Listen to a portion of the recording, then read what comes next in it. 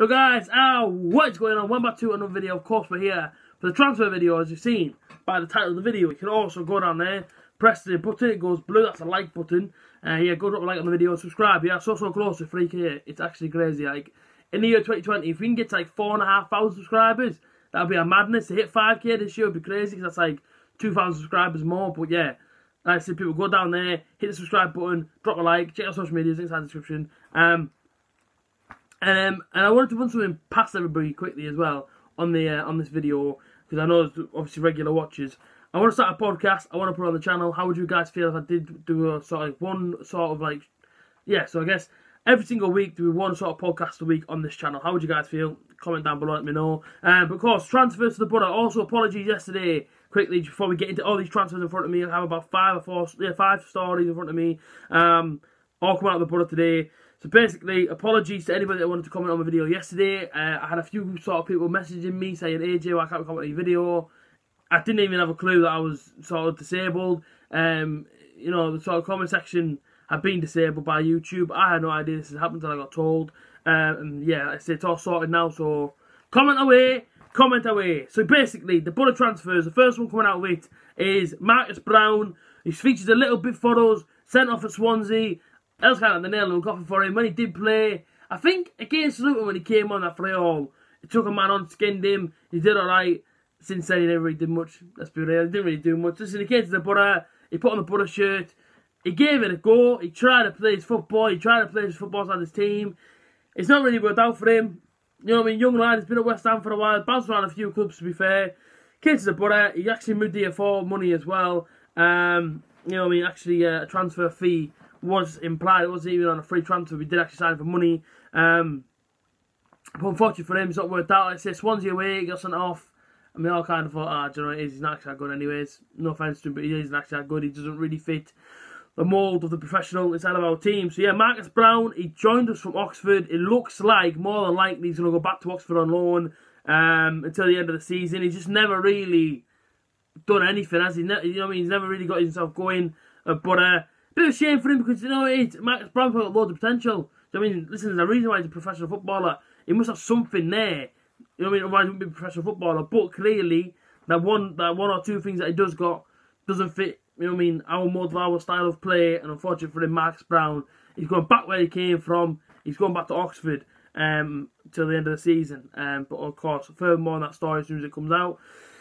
And the whole West Ham Dan Randolph story, you know, a lot of Butter fans have had their opinion on this one now. They call him a bench warmer. A lot of people saying that, listen, I completely understand when people, you know what I mean, when Butter fans are angry the fact that Dan Randolph's going to leave the Butter, because I'm gutted myself. I'm absolutely wounded by the fact that he wants to leave. But to leave to sit on the bench, Darren, I don't know about that one. I mean, I get money speaks and all this, but really, I mean, you're in a fan base that loved you up here. You were in a team whereby you were the first choice goalkeeper, and then, you know what I mean, you suddenly want to leave and make new relationships at West Ham and go and sit on the bench. I mean, listen, I know it's each their own, but that didn't quite make sense to me. If you're a professional footballer, you're getting first team football regularly, literally every single week in the team, but then you want to go and leave and sit on the bench with somebody else, then I don't quite understand it. But it may be going through and it might not be going through. There's now like 50-50 split. Basically, they're going to assess the hip injury of Dan Randolph, but they've said that the hope isn't as serious enough to obviously stop the deal from going through. Now, I seen a little sort of sentence on Facebook earlier. David Moyes has apparently said, you know what I mean, regardless of the injury, we're going to put it through and all this. And apparently, Randolph told Mick McCarthy, or Mick McCarthy told Randolph, oh, listen, I'm so pleased he's 100% fit. Was he ever injured?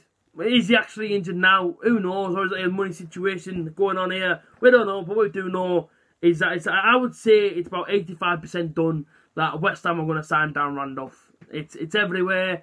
I've seen it on Twitter, different stories, what I'm seeing on sort of other social media sites.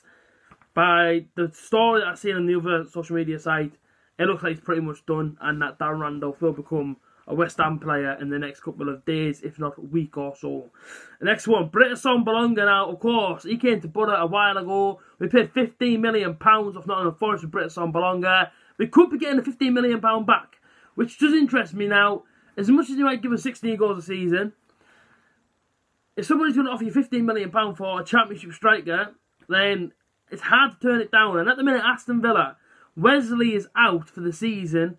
So all they've really got to play with right now is Jonathan Kodjia. And it doesn't sound like Dean Smith really wants to take Jonathan Kodjia on long term throughout the full season and basically rely on him to score all the goals. He's looked at Borough, he's looked at Britt Assombalonga. We've paid 15 million quid. Now, Jonathan Woodgate said that when Britt Assombalonga is back to 100% fit, he has every single intention in obviously putting Britt in part of his plans. But he got £15 million offer there. Potentially, isn't there yet, but potentially £15 million offer going onto the table. £15 million he goes, anything less he stays. That's what I would say, because £15 million is a big number. And for any sort of player and any sort of team, you know, inside the Championship, 15 million quid is a lot of money to play with. You sell Britt Assombalonga 15 million quid, and there's a potential 2 other players coming in the door. So, you know, I guess Britt again's been a good servant to the Borough. You know, he's been here a fair few years. I know last season, I know the likes of Cardiff were interested for a while, Celtic, Sheffield United.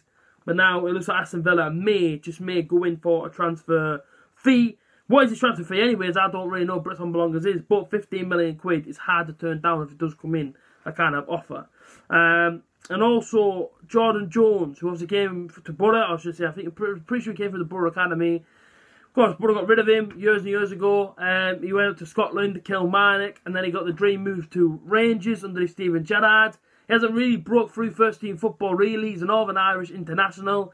But if he's allowed to go, then the Borough will go in for him.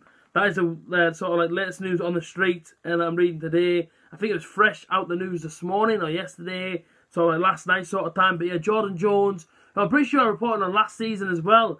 I think Borough was sort of lingering around his name last year before he went to Rangers. Well, like I say, we could be getting Jordan Jones back. I don't know if it's going to be a loan. I don't know if it's going to be a sort of payable transfer. I'm not too sure what it's going to be.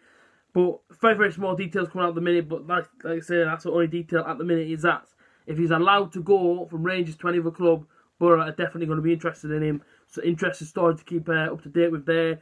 And the last one is Jed Spence. I love Jed Spence, my guy. He's absolutely a class player.